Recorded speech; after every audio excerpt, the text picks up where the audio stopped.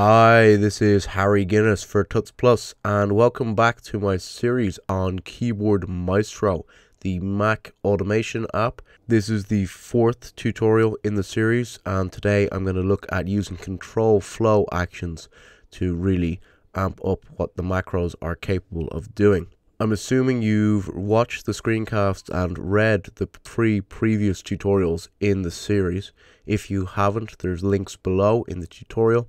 You should follow them and check out those posts to make the most of this tutorial. So let's jump straight in. In Keyboard Maestro, you can use control flow actions. So one set of actions will trigger if one thing happens and another if a different thing happens. Simplest way to look at that is to show you the control flow actions. So I've got an untitled macro here. I'm just going to add a new action, and then in the control flow group you can see these are all the control flow actions available to you. The two main ones we're going to be using in this tutorial are the if then else action and the while action. So I'm just going to add an if then else action and we'll have a look at it.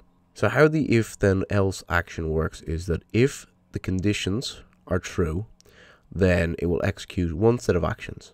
If the conditions aren't true, it will execute a different set of actions. So for example, if you want a keyboard shortcut to do one thing if an app isn't open and another if it is, you can use an if then else action, and then for the condition you can say that the application condition finder is running, or you can use whichever app you want, so Google Chrome. So if Google Chrome's running, then it's going to do one set of things. If Google Chrome isn't running, it's going to do another. The other control flow action we're going to be looking at is the while action. While operates similarly, however, it's as long as the conditions are in effect, it will keep executing those actions. So next, I'm just going to delete this action and we're going to have a look at the macros you're going to be building in the tutorial. So there's two groups of them. The first is the application control ones. So I've got OmniFocus Launch here. OmniFocus is my task management app I use to keep track of all the articles I'm meant to be writing.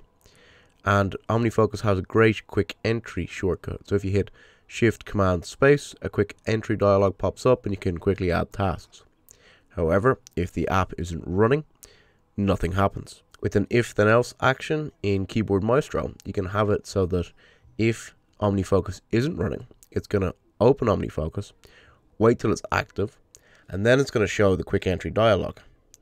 If OmniFocus is already running, it's just going to show the quick entry dialog. Got a similar one for Screenflow, which is the app I'm using to record this. It's got the shortcut Shift Command 2.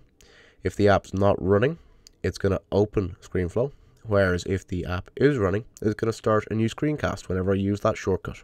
As you can see, an if then else loop is a really simple way to control for different conditions. For the full walkthrough of building those actions, check out the written tutorial. While loops can be a little bit more involved. I have an unfortunate habit of spending too much time using Twitter and Facebook, so I've set up some Keyboard Maestro macros to stop me doing that.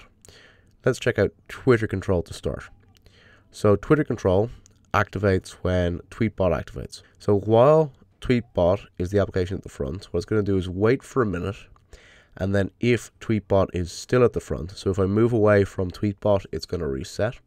But as long as tweetbot remains at the front for 60 seconds, it's going to activate tweetbot just to make sure it's selected.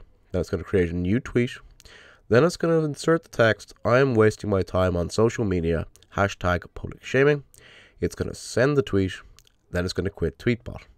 If I've moved away from tweetbot, it's going to break from loop, which means it's just going to ignore everything else above that and just go back to normal. Then if I activate tweetbot again, I've got another 60 seconds before my account tweets out, "I am wasting my time on social media, #public shaming," and I get awkward replies. I've also got one for Facebook that does a very similar thing. For more information and a step-by-step walkthrough on how to build these macros, check out the written post below. If you've got any macros or areas of Keyboard Maestro you'd like me to explore in future tutorials, please leave them in the comments.